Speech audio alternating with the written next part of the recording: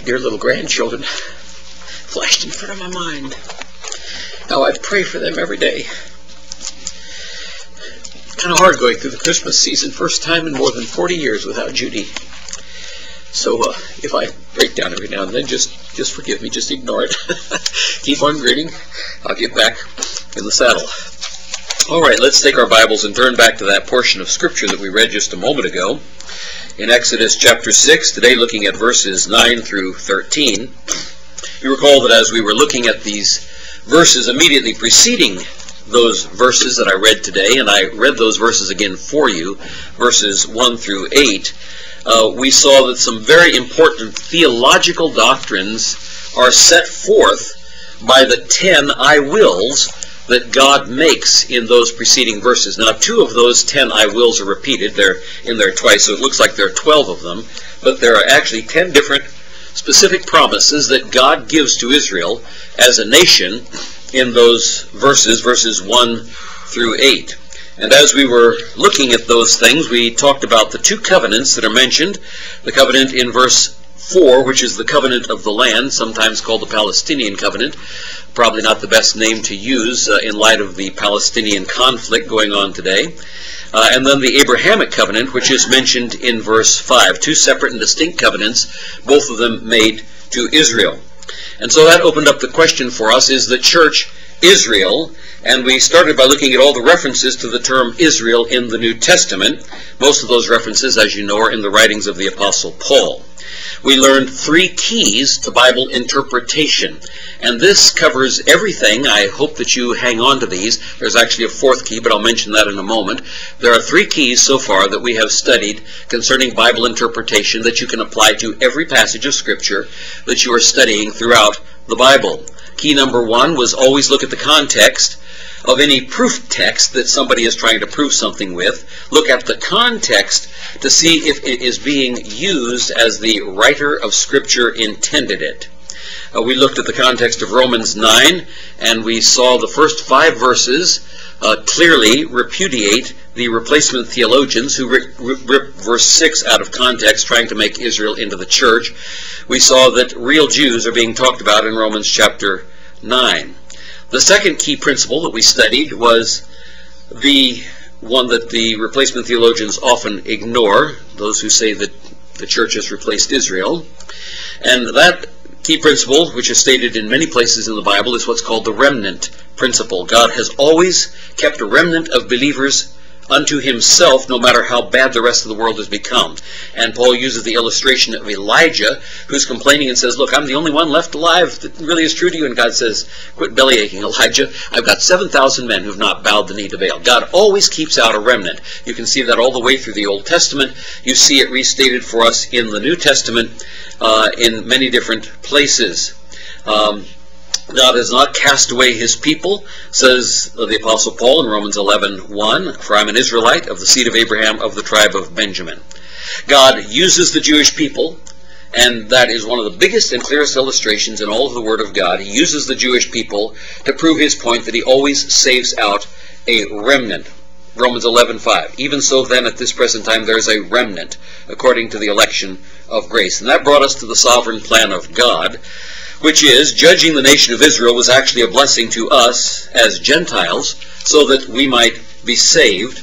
But that doesn't mean that God has cast away the Jews forever, because Paul concludes chapter 11 by telling us that there is coming a day when Israel will be brought back into God's blessing as a nation, because verse 29 says, for the gifts and calling of God are without repentance. And that brought us to our 3rd principle, which is a very important principle of Bible interpretation, which is Scripture interprets Scripture. Scripture interprets Scripture. If something's taught in one passage of the Bible, it'll be confirmed elsewhere. It never disagrees with itself.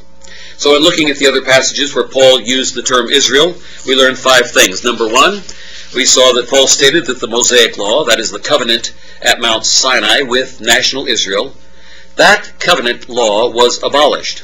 You are not under the law, but you are under grace. Your motivation is not Mount Sinai, but your relationship to Christ through the indwelling Holy Spirit. Many in Reformed circles try to put you back under the law because they view Israel as the church. That's really the key issue here. If the church is not Israel, you're not under the law. If the church is Israel, you're under the law. But Paul tells us that the law, he called it a ministration of death in 2 Corinthians chapter 3, verse 7. But if the ministration of death, written and engraven in stones, was glorious, so that the children of Israel, that's Jews, could not steadfastly behold the face of Moses for the glory of his countenance, which glory was to be done away, and not as Moses, which put a veil over his face, that the children of Israel could not look steadfastly to the end of that which is abolished. It can't be any clearer than that. The entire New Testament gives the contrast between the principle of law and grace. That was the second thing that we learned. For example, John 1:17, for the law was given by Moses, but grace and truth came by Jesus Christ. The third thing that we learned under that context was grace and faith are always contrasted with law and works. Romans 4:16, therefore it is of faith that it might be by grace, to the end the promise might be sure to all the seed, not only to that which is of the law, that's the national Jews to whom the law was given, but to that also which is of the faith of Abraham, who is the father of us all. And that includes the Gentiles who've trusted in Jesus. Romans 5:20, moreover the law entered that the offense might abound, but where sin abounded, grace did much more abound. Or chapter 6, verses 14 and 15, for sin shall not have dominion over you, for you are not under the law, but under grace. What then? Shall we sin because we're not under the law, but under grace? God forbid. How shall we that are dead to sin live any longer therein? Not being under the law does not mean that you can be a libertine. Not being under the law does not mean that you can do whatever you want to do. No, you are controlled now by a higher principle. You are controlled by love, not law. You are controlled not by the flesh, which tries to keep the law somewhat meticulously, but always fails. No, you're under the control of the power of the Holy Spirit of God, who enables you to do what is right and pleasing to Christ because you love him, not merely because you're trying to keep a set of rules. The fourth thing that we learned was the law is totally unable to be the guiding principle of the Christian life. Galatians 2:21, I do not frustrate the grace of God, for if righteousness came by the law, then Christ is dead in vain. You cannot make yourself righteous either unto salvation or unto sanctification by the law. It doesn't work. It's a standard that proves you're a sinner. We know that the law is good, says Paul, if a man use it lawfully, knowing that the law is not made for a righteous man, but for the ungodly and for sinners, for unholy and profane, for murders of fathers, for murders of mothers, for manslayers, for whoremongers, for them that defile themselves with mankind, and if there be any other thing that is contrary to sound doctrine. You're not under the law. It's made for the man who is not righteous. But if you're in Christ, you're righteous, not by your own works. Law and work go over here. You're made righteous because of the blood of Jesus Christ. You now have a new motivation, love, instead of the motivation of law. You now have a new power instead of the power of the flesh. You've got the indwelling power of the Holy Spirit of God. If you are a believer, dear people, are you? Do you know it for sure? The Spirit himself bears witness with our spirit that we are the children of God. If you're saved, you have the witness of the Holy Spirit in you that lets you know that you belong to Christ. I hope you have that. That you have eternal security and that you know it, not infernal insecurity. How important it is to know for sure that you're saved. If you've trusted Jesus Christ alone, if you are relying upon him alone for your salvation, you are eternally secure, and God's Spirit will bear witness with your spirit that you are the child of God. Oh, how I pray that is true for you. I know that's true for me. I settled that issue when I was a little child. And every time that there has been a wobble in my life, Lord, am I really saved? I come back to the truth of God's Word. God never lies. And he promised that if I trusted in Jesus Christ alone for my salvation, I would have, present tense, the gift of eternal life. And the verse we just read out of Romans chapter 11, we know the gifts and the calling of God are without repentance. God doesn't change. He gives us eternal life. Jesus said, I give unto them eternal life, and they shall never perish. Neither shall any man pluck them out of my hand. My Father which gave them me is greater than all, and no man is able to pluck them out of my hand. Dear people, you can't pluck yourself out. The devil can't pluck you out. Nobody else can pluck you out. If you are safe in the hand of Jesus, you're safe. And you're safe for eternity.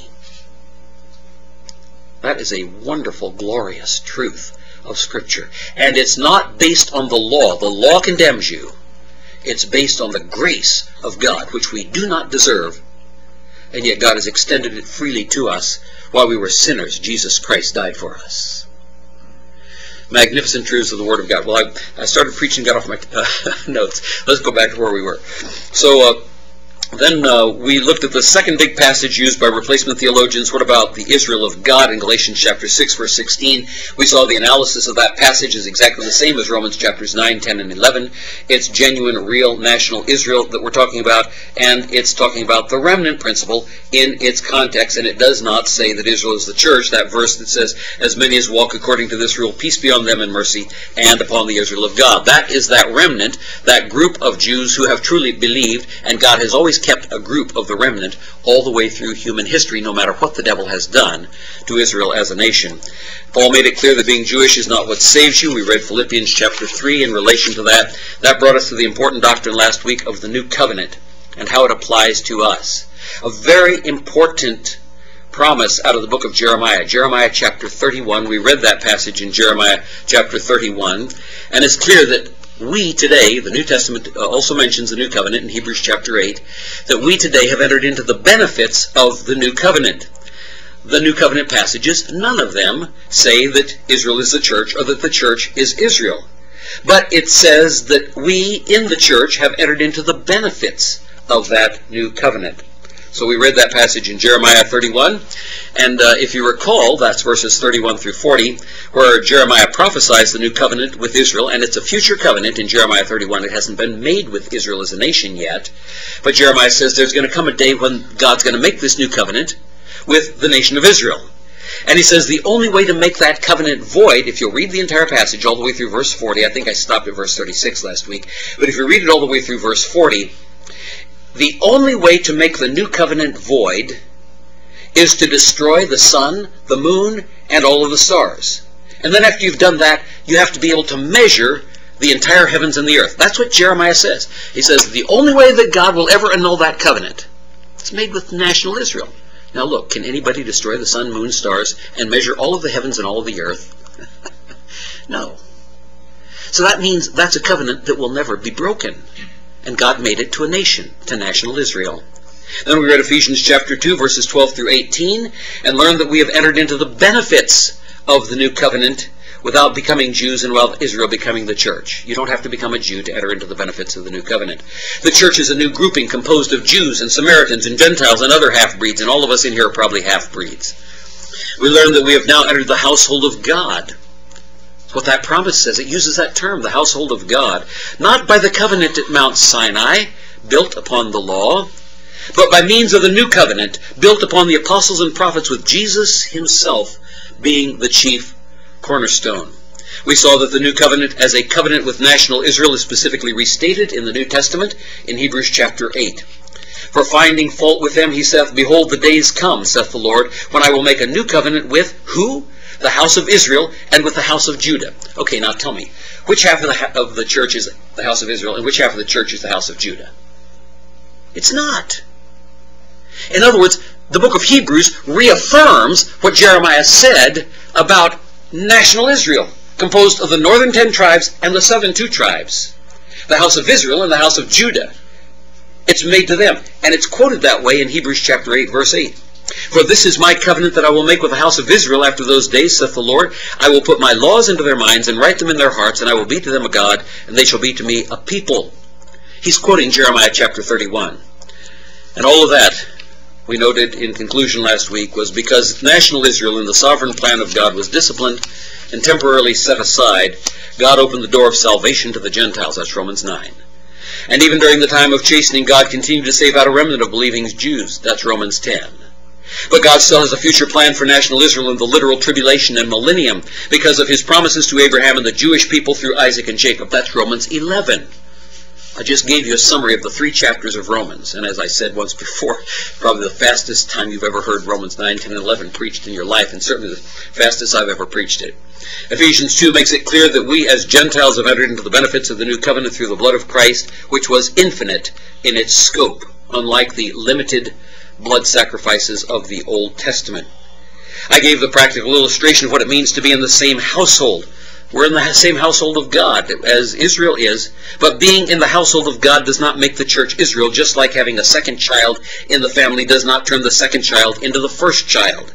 Two children can enter into the same benefits of the same household, but some things will be different for each. We talked about girls versus boys. Just because a girl is born into the same household does not make her into a boy just because she has an older brother. Her parents may buy her dresses and perfume and jewelry, but for their son they will never buy dresses and perfume and jewelry unless they're really weird parents. And I don't know, there are some people in the United States like that right now. I don't know if you've been following what's going on in the courts, but up in New England there's a kid, he was born a boy, and when he was 6, he decided he wanted to be a girl, and so his parents have been dressed him like a girl, and they've let him grow his long hair, and they have been suing in court so that he can go and use the girls' restroom and not be ostracized. I mean, there are people. There are some weird parents.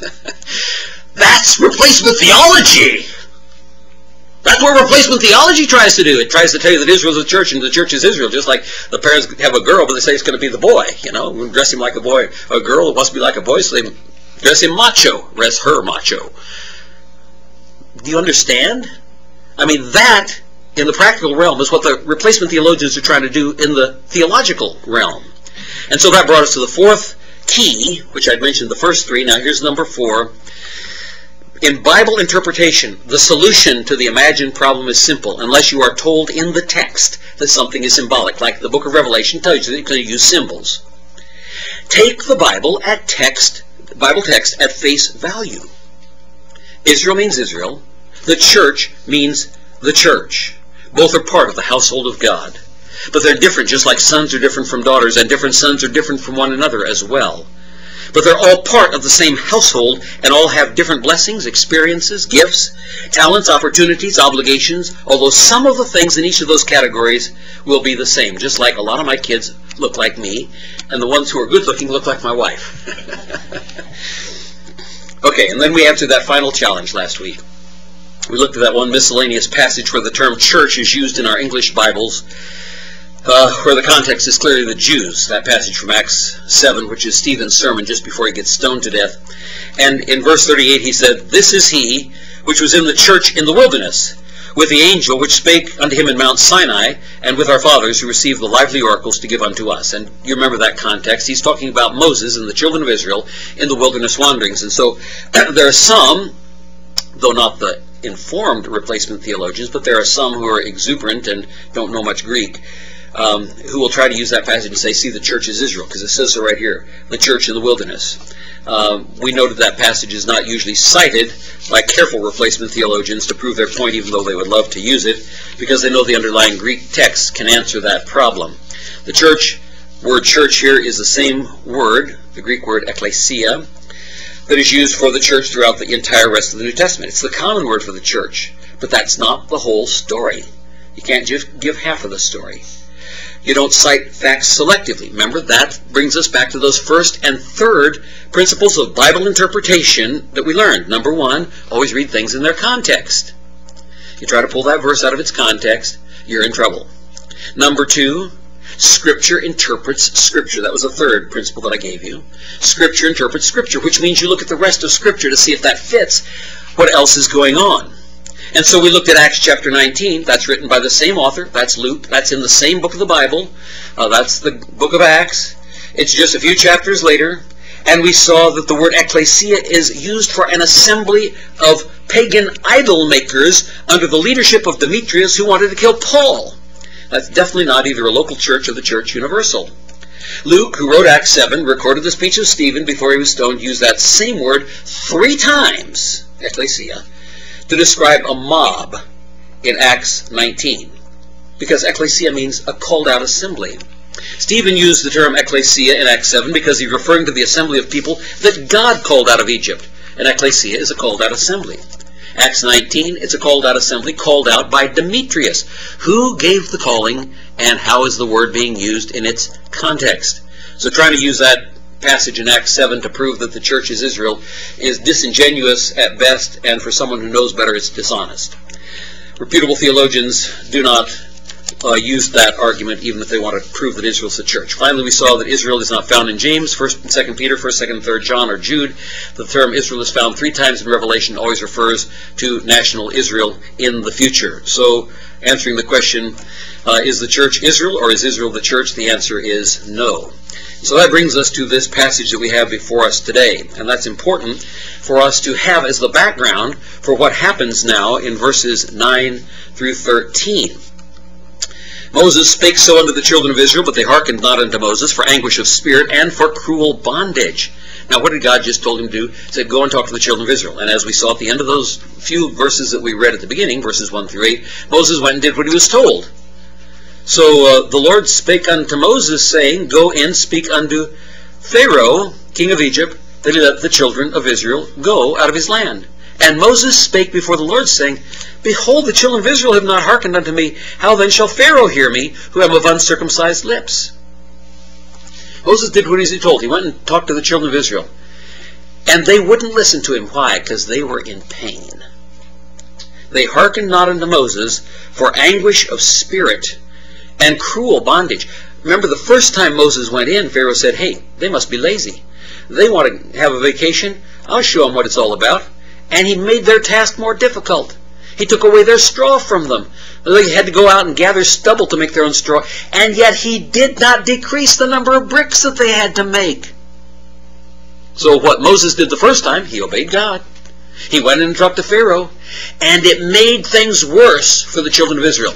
They'd been all excited. First, when Moses comes out of the wilderness, and Moses says, I've met with God. I was here at the burning bush. Here's what God said. He's going to deliver you out of Egypt. You're my people. And they said, oh man, this is wonderful. And they bowed down and they worshipped him. Remember the end of the last chapter? That's what was going on at the end of the last chapter. They were all excited. And so Moses is all enthused, and he goes into Pharaoh. He's feeling real good. God's going to do something powerful here. And he gives the message from God. And Pharaoh sneers. He laughs. He turns his nose and says, make their work harder. Not exactly the results that Moses was expecting. And now it's so bad that when he goes back to the children of Israel again, after God has given him those 10 great, I will do this, and 3 times says, I am the Lord, I am Jehovah. They're going to know me by my name, Jehovah, the covenant-keeping God. 2 covenants are mentioned. And now he says, okay, I know they didn't listen to you. So I want you to go back to Pharaoh again. That doesn't make much sense, does it? From the human perspective, it sure doesn't make much sense. But let's think about what's going on here for a moment. The devil knows that the perspective of an unregenerate man will always be clouded by physical pain. Let me say that again. The devil knows that the perspective of an unregenerate man will always be clouded by physical pain. When he's starting to hurt, he doesn't think straight, to put it simply. A lot of us, when we're hurting, don't think straight. Instead of turning that unregenerate toward God, you know that it'll often make a person curse God and turn away. That's the reason that pagans always slap you in the face with that question. If God is all good and powerful, why is there pain and suffering in the world? Have any of you ever heard something along that line? Yeah. I hear it all the time. Anytime I talk to somebody, that is one of the popular questions, and I do try to share Christ with all kinds of people every place I go. But that is one of the things that they always hit you with, especially in light of all the chaos and things going on like Ebola plague. That was a big question. Well, did God make Ebola? People, do you know the answers? Are you able to answer? What if they come up to you and say, if God is all good and all powerful, why are children dying of cancer? Or if God is all good and all powerful, why do bad things happen to good people? Of course, there are a lot of false assumptions in that, but why do bad things happen to good people? Or on a more personal level, if God is all good and all powerful, why did my wife get cancer? Or if God is all good and all powerful, why did my child die? I have a friend with whom I graduated from high school many years ago. In fact, that was back in the days when you were still, chipping away caves to live in, kind of stuff.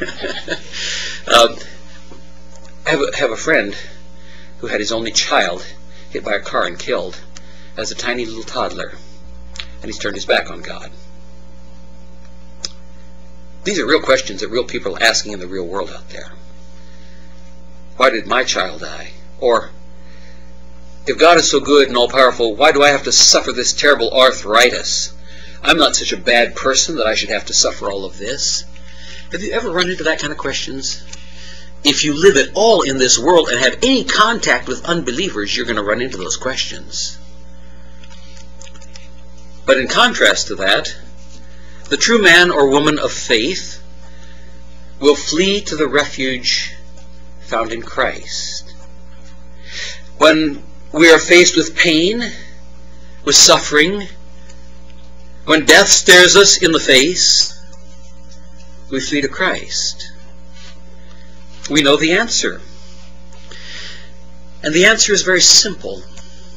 Pain and suffering and death are not because God is evil, or because God is impotent, or because God is careless. Pain and suffering and death are in the world because of 3 reasons. Do you know these answers when people challenge you with it? Don't let them get off track. Bring them back, because this is the point at which a man comes under conviction of sin and then looks to Christ for salvation. If you don't have starting point number 1, you cannot get them to the final conclusion that trusting in Christ gives salvation. Here are the 3 reasons. Number 1, our first parents, Adam and Eve, sinned, and so pain and suffering and death entered into the world. Do you understand why the devil pushes evolution so hard? He knows that you have to start here in your witnessing. If we all just sort of happened to come into existence, if some blob of goo in some primordial soup just got together and lightning bolt went zap and hit it, and it went gaboo gaboo gaboo gaboo gaboo gaboo, and started to blubber, and then that turned into something else, from goo to the zoo, and then to you. Dear folks, the devil knows what he's doing when he pushes that so hard in our schools. Because you have to start with sin entering into the world. And the Bible says it entered with Adam and Eve. Whereas by one man sin entered into the world, and death by sin. And so death passed upon all men, for they all have sinned. Romans 5:19. Do you understand it? That's why Satan pushes it so hard. Because he knows you can't witness if you've got that roadblock in the mind of somebody else who doesn't believe that there was an Adam and Eve and there was a literal fall. That's point number 1. Pain and suffering, death in the world because of 3 reasons. Number 1, our parents, Adam and Eve, sinned, and so pain, suffering, and death entered into the world. Number 2, we, that is, we, all of us, sinned in and with Adam and Eve because we were in their genetic offspring when they sinned. That's the doctrine of federal headship.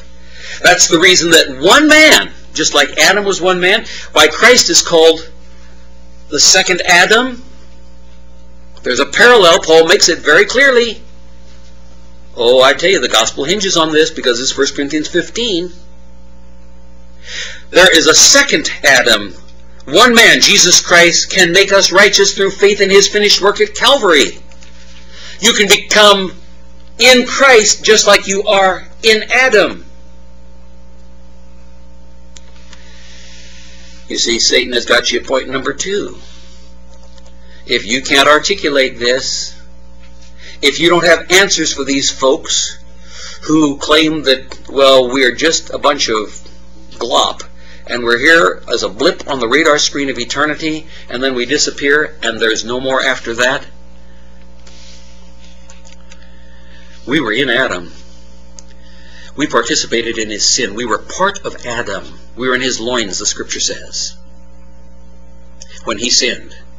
Which meant that he, being a perfect man, no thing clouding his mind, he made a willful choice.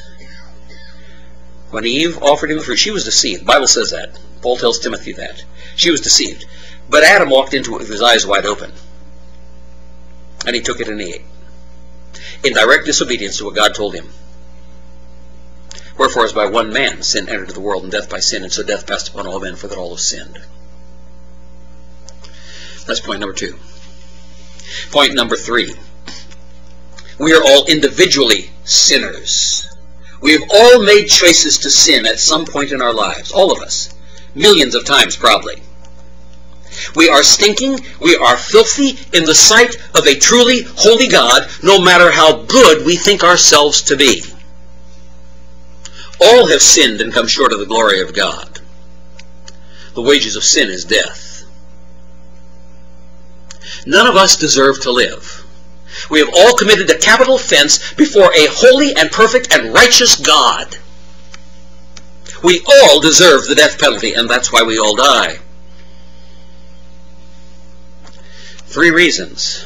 If you can't get past number 1, you can't get to the gospel. The gospel is 1 Corinthians chapter 3 and verses 3 and 4, 15, 3 and 4, or Romans chapter 1, verses 3 and 4. How that Christ died for our sins according to the Scriptures, and that he was buried and that he rose again the 3rd day according to the Scriptures. Christ died for our what? Sins. You see, if you can't establish the sin point, you can't answer the question of why is there pain and suffering and death in the world, and why do people get cancer, and why do little kids get killed, and all these other big things that they throw out there and try to glop it all up so that it makes you feel like, oh, you're really inferior and you Christians don't have any answers. It's because of sin. Until a man is convinced that he is a sinner, he will not need a Savior. So little is preached on sin anymore. It's all this feel-good kind of theology that you get out there. You know, you're okay and I'm okay and everybody's okay and let's just sort of all muddle along. It doesn't work that way, folks. The reason Christ is the answer, he's the answer to a specific problem. And the problem is sin. That is in our text here today. The true man or woman of faith flees to the refuge of Christ, and the reason for pain and suffering and death. And these people are going through pain. They hearken not unto Moses for the anguish of spirit and for cruel bondage. They're suffering pain. But it's hard for them to hear the answer when they're going through the pain. It's hard for a lot of us to hear the answer when we're going through the pain. Don't let those challenges from the world go unanswered. Be ready, as Peter tells us, to give a reason for the hope that lies within you with meekness and with fear. Point 3. Often before giving a solution empowered by the Spirit of God, instead of the solution that we want, which is empowered by the flesh, instead of giving it to us immediately, God allows us to get to the breaking point. You think they were at the breaking point? I think they were. Have you ever been at a point where you felt like you were at a breaking point? I've been. I suspect all of us have been there at some point. God allows us to get to the breaking point so that we have nowhere else to turn except Him. We can be thankful that God pushes us to the end of our rope. Because if He left us too much rope, we'd hang ourselves. He pushes us to the end of our rope so that we have nowhere else to turn except to Him. You know, when God does that, it accomplishes at least 6 things. 3 things for believers, 3 things for unbelievers. Number 1, for the believer, when we reach the end of our rope, here are the 3 things it does for us. Number 1, it increases our faith. Oh, we've talked about that in detail, but I hope you remember those lessons, both in the morning services and the evening services. We've talked about how God uses the difficult circumstances of life to increase our faith, to teach us to trust Him more, to take the next step by faith. Instead of having always the support system out there to rely on, we have to trust Him. Number 1, it increases our faith. Number 2, for the believer, it shows us that life really is less valuable here than eternal life. It gives us a clearer understanding of the value of eternal things over the value of temporal things. When you're pushed to the limit, you suddenly begin to realize what's important and what things are not important. Let me give you a real dumbed down illustration. Suppose you knew that in exactly 1 year, 365 days from now, the communists were going to invade the United States and take over. Okay, you got that in your mind. And at the same time, the Muslims were all going to come and blow up Washington, D.C. and every big city in the United States, including Philadelphia right across the river from us. And at the same time, bioterrorists were going to come from Africa and spread Ebola in every city of the United States. Now you got 365 days to do something about that. So what would you do? Would you kneel down and pray for 365 days that God would stop these terrible events so that the gospel of Christ could reach those nations? Or would you say, let's see, how much have I got in savings? Let's see, I wonder if I could buy a piece of property. I know these things are going to happen in the United States, but they're not going to happen in Canada. Or it's just the continental United States. I know I could get a piece of property up in Alaska someplace. Or I could move to Mexico. Or I got some friends who live in Brazil. Actually, my brother has family.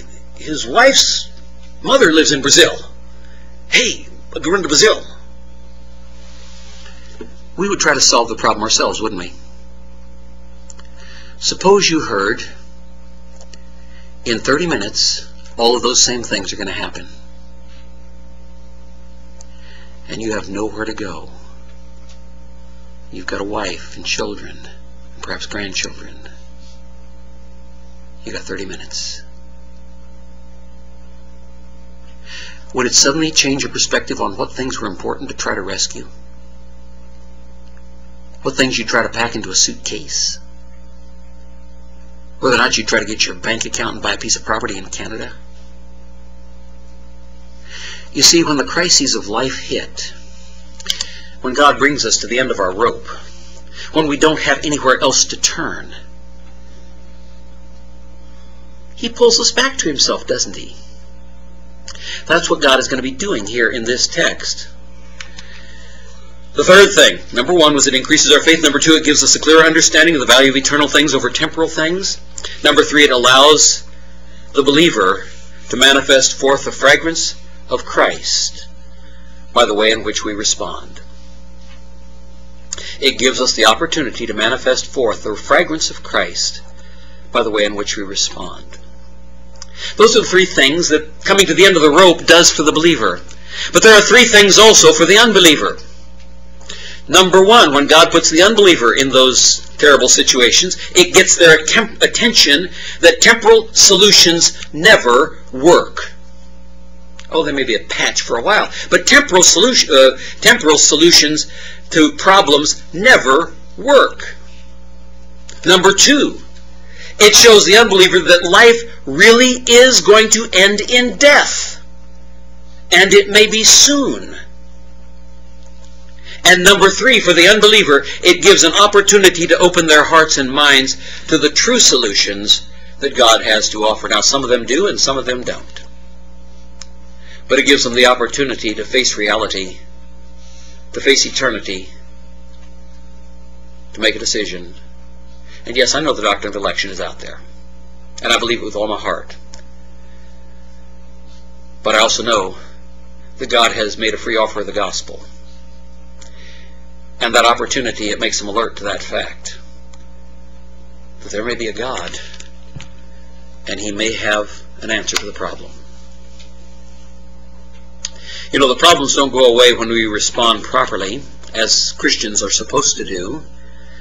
But a proper response does give us a clear focus on the divine perspective of time and eternity, the things that really matter.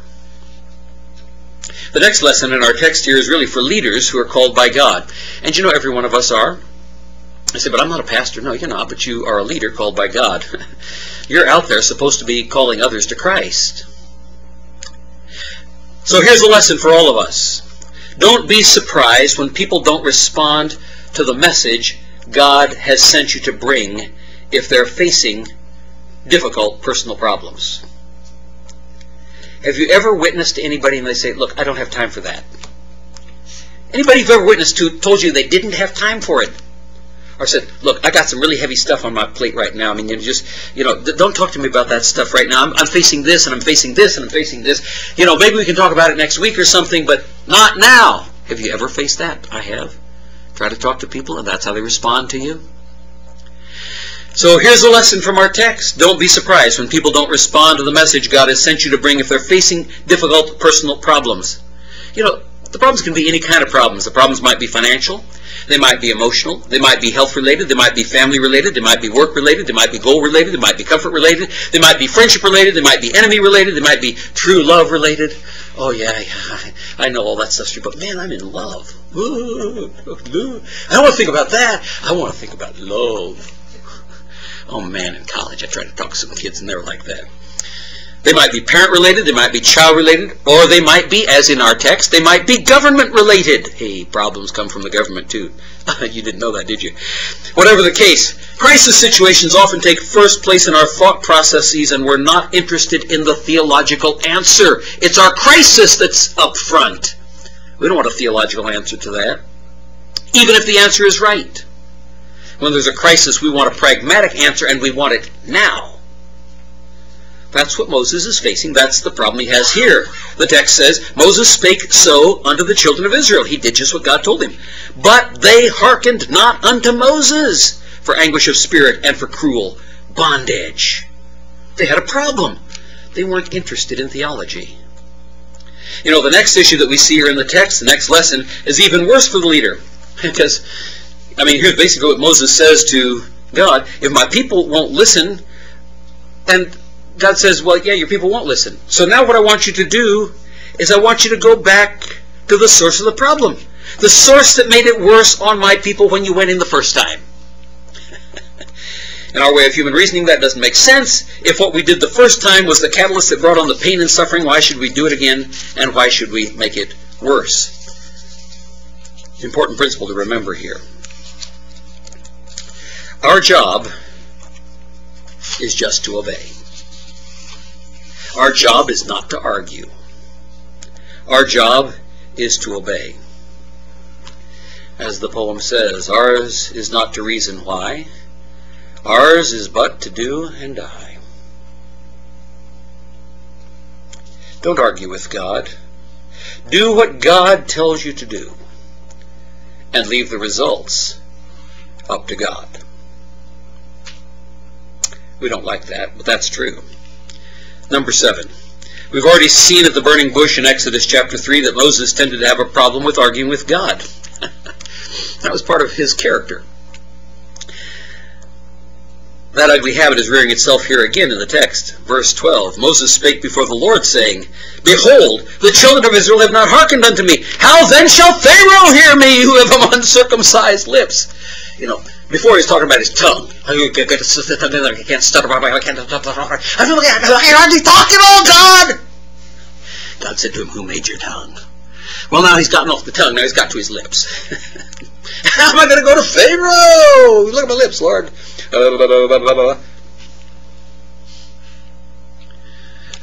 God could have said to him, Moses, we've been through this conversation before. Who made your lips? I think Moses probably picked up on that. But you know, what is happening here in this verse is that God is reminding us all that we're under authority. In some sphere, some place, we are under authority. One of the things that God hates most is when we show our rebellion to arguing with those whom He has placed in authority over us. Young people, do you argue with your parents when your will crosses their will? If you really believe that your parents are not in the will of God, the way to handle it is to pray and to ask God to open their eyes to His will. And you might add that He would open your eyes to His will also, because you might both be wrong. Opening our eyes to the will of the Father. The answer is not to argue and to rebel. We could say the same thing for our work situations, for governmental authorities. You know, if you've been in the evening services with us, we've covered many different principles about how to handle commands and prohibitions by authority figures when those commands or prohibitions are contrary to the Word of God. So I encourage you, get out your notes sometime this week, review those lessons, because that will be very helpful to you as we go through the various things that Moses and Aaron do when they're confronting Pharaoh. I'm not going to preach those sermons again, which I covered a lot of stuff in the evening service on that. I mean, humongous number of principles from all over the Word of God that deal with that specific issue. Get out your notes and look them over before we get into the plagues. Number 8. I want you to note a startling contrast also, and I see we're out of time here, so I'll try to make this quick. Probably won't make it all the way through, but I'll just give you this. Number 8. Notice the contrast. Moses argues with God right after, immediately in the text, right after God has spoken his 10 great I will statements. That's when Moses argues. When God says what he's going to do to Pharaoh, and what he's going to do to and for Israel. Moses bases his argument on the failure of Israel, even though God has promised to destroy Pharaoh. That's a non sequitur. God has just promised he's going to nail Pharaoh. He says, but the people of Israel didn't listen to me. Who cares? What I just promised I was going to do is I'm going to show Pharaoh what I will do. I am the Lord. Moses has missed the point. How often do we miss the point as well? Our text today follows immediately on those statements by God. One note of interest. There are 10 I will promises. As we said before, 2 are stated twice. Those promises concerning the land and concerning the heritage. God is making a point about the land and the heritage, which is why we covered so many weeks talking about the covenant of the land and why there is still a future promise for national Israel. God says both those things twice in that set of I wills. There are 10 plagues. There are 10 commandments. Oh, we don't have time for this, but 10 is a very interesting number if you track it through the history of Israel. And the final lesson today, God always provides the necessary assistance, even if only weak and faltering, and Aaron was indeed weak and faltering, to get his plan moving forward. God will still deal with his people as well as with recalcitrant persecutors of his people. And the Lord spake unto Moses and unto Aaron, and gave them a charge unto the children of Israel, and unto Pharaoh king of Egypt, to bring the children of Israel out of the land of Egypt. He gave him assistance. He gave him his brother. And then he sent him back, not just to Pharaoh, but he says, this charge is both for Israel, because I'm not giving up on them. How thankful we are God doesn't give up on us. Oh, I hope you're thankful. Boy, I'm thankful God doesn't give up on me. I am such a failure so many times in my life, and I look back with shame at it, and I say, Lord, how in the world did I miss the point? Moses missed the point. God didn't give up on Moses. How many times did I cry out in pain, and you still came to my aid? That's what was happening to the children of Israel. God still loved them. There is coming a day of reckoning and judgment when the Lord, the righteous judge of all the earth, will deliver his own. We see that in Revelation 19. We'll not go there today. We don't have time. Our gracious Heavenly Father, we thank you once again for your word and for its power, for the joy and delight that we have in Jesus Christ, our great God and Savior. How we thank you, Father, for the promises that are yea and amen. How we thank you that you are a God who is there, a God who cares, a God who directs our steps, who orders our paths so that you might receive the greatest amount of glory, so that we might learn to trust you and walk by faith, so that we might receive the greatest amount of good as we walk by faith and see you accomplishing that which is humanly impossible. The law could never accomplish it, the flesh could never accomplish it, but your grace accomplishes it by faith. Thank you, Father. Take your word and use it in our hearts to the glory of Jesus Christ, your Son, for we pray it in his name. Amen. Our closing hymn today is hymn number 264, Break Forth, O Beauteous Heavenly Light.